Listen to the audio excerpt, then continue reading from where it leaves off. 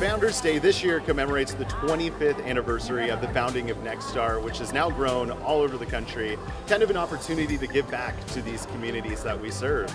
We are here at the San Francisco Marin Food Bank. We are helping out the folks here in the Bay Area, packing about 1,200 boxes of food for some families in need. This place used to serve 250 families a week, and suddenly during the pandemic they've been serving 8,000. Programs like this go a long way because they help feed families, and then you can focus on other things. You don't have to be thinking about where your next meal is going to come from. People get left behind, and to be able to have this resource to help them, it's kind of what a community is about. Go to any food bank where you live, anywhere close by, volunteer, take a few hours, you're going to feel good about yourself and you're going to help a lot of the people around you.